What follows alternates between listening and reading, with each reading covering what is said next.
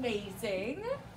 And she's going to share why she's been a patient for that long. It's 2023, so we're going on almost 10 years.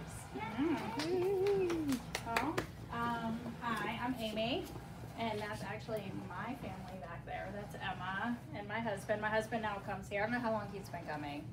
Maybe, I got him in like after about 2 years, I think, of coming. Finally convinced him.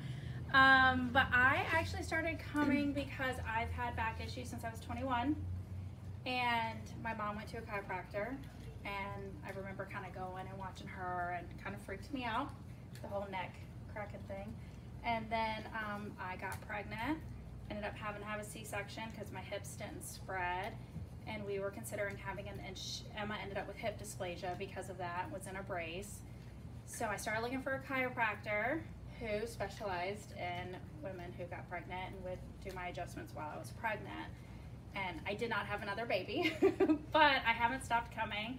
I've noticed a huge difference in my back issues. I can read my body better.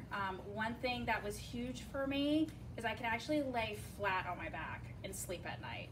And I know that might sound crazy, but I've always slept on my right or left side, and I can actually now fall asleep on my back because my hip used to tilt back, put all that pressure on my neck, my lower back, and ever since I've been coming, I can now sleep on my back, and that has just been huge for me. We come once a week.